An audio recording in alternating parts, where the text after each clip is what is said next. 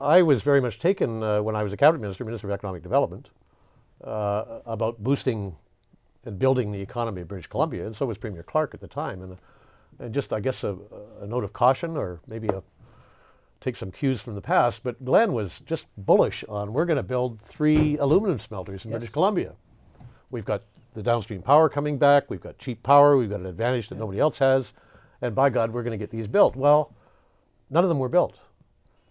So sometimes if you put all of your eggs in one basket, you can come up a loser.